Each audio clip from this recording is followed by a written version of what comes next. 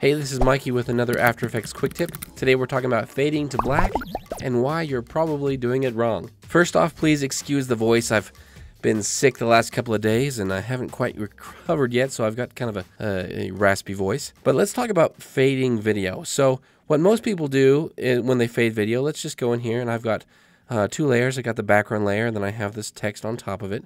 And I want to fade this to black, and so I'm going to open up the opacity on both of these. So I just highlight both layers, hit T on the keyboard. I'm going to keyframe the opacity at 100. Let's go forward a few frames, bring those down to 0. And that's fading to black, right? Well, not really, because what happens is right here in the middle, let's zoom in real close, I can see the texture showing through because this has its own transparency and this has its own transparency as well, and they're fading to black separately, not together. So how do I fix this? There's 3 ways that I like to do, and it just depends on what you want to do. The first way is to just pre-compose both of those. So I can highlight these. Command-Shift-C will pre-compose. Give it a name. And then I can keyframe the opacity of this to fade that. And I don't have the issue where the texture is showing through the font like that. Let's undo that.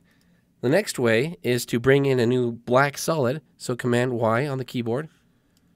Let's bring in a black solid, and then I'm going to change the opacity of the black solid from 0 to 100%. And so I'm fading a black solid on top of that.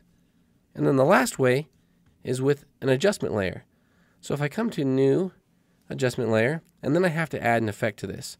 So I come to the Distort, go down to Transform, and in the Transform is the opacity. And so I can keyframe the opacity of the adjustment layer transform effect. And so we can see right here in the middle, it doesn't have that same issue. So that is the proper way to do fades.